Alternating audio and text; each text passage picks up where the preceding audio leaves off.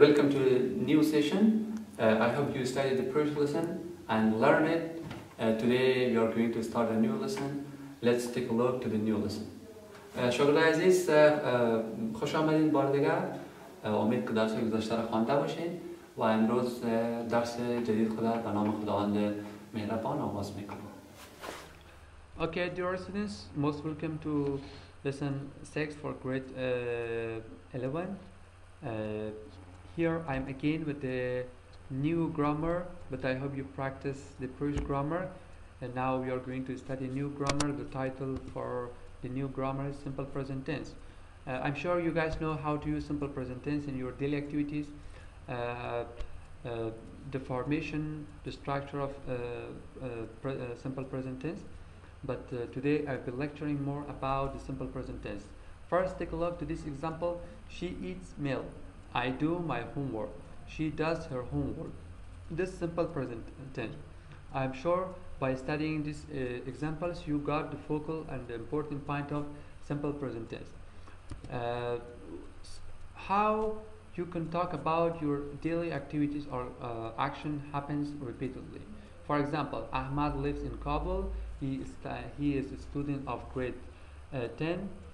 He wakes up early every day. He regularly offers his prayer 5 times a day. He departs home at 8 o'clock.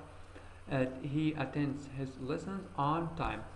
Dear students, in this paragraph, we use from simple present tense. Ahmad wakes up. Ahmad lives in Kabul. The simple present tense. He's a student of grade 10. Also simple present tense. He wakes up early every day. A simple present tense. He regularly offers his prayer 5 times a day. A simple present tense. He departs home at 8 o'clock. A simple present tense. He attends his lessons on time. Is also simple present tense. Now you know how to use simple present tense.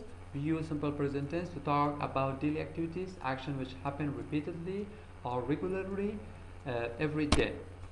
Simple present tense, it shows an action that happens regularly, repeatedly or daily. We use from helping verb to does. Form of the verb is first plus ses or is. For the third person singular, we add ses or is for the verb. For example, she wakes up at 7 o'clock to attend her lessons at Kainat Modern School. This action is happen repeatedly. The action is happen regularly every day. They study for their exams. This the action which happening repeatedly every day. She or they study for their exam. I go to work every day. This the action which happen repeatedly. We teach students at Kainat at English Center. Every day we attend to the English Center. The students come to the class. We teach the students. The action happen repeatedly or daily. Here is the structure of simple present tense. We use subject plus verb plus ses plus object plus complement. I wake up early in the morning. We go to school at 8 o'clock a.m. She studies English. Negative subject plus do does plus not plus verb plus object plus complement. She doesn't study her lesson. We don't play game. You don't watch TV in the afternoon. After helping verb do does, we put not. This statement is negative. Interrogative. Do does plus subject plus verb plus subject plus complement. Do we play football every day? Does he study English at Kainat Modern School? Do they practice grammar? In negative interrogative, we put do does at the beginning of sentence. After do does, we put subject. After subject not plus verb plus subject plus complement.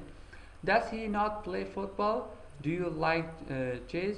Do I teach you English? This is the negative and interrogative, and this is the negative interrogative form of simple present tense. Spelling rules. We add es to the verbs that end in double s, sh, ch, x, o. For third person singular. Messes. Watch, watches. Mix, goes. This is the example of rule number one.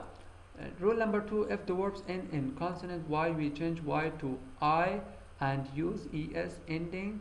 For example, carry, carries, try, tries. Rule number three, but play, plays, because his verbs ends with the this verbs end with the vowel and y. Okay, students, it was the end of lesson.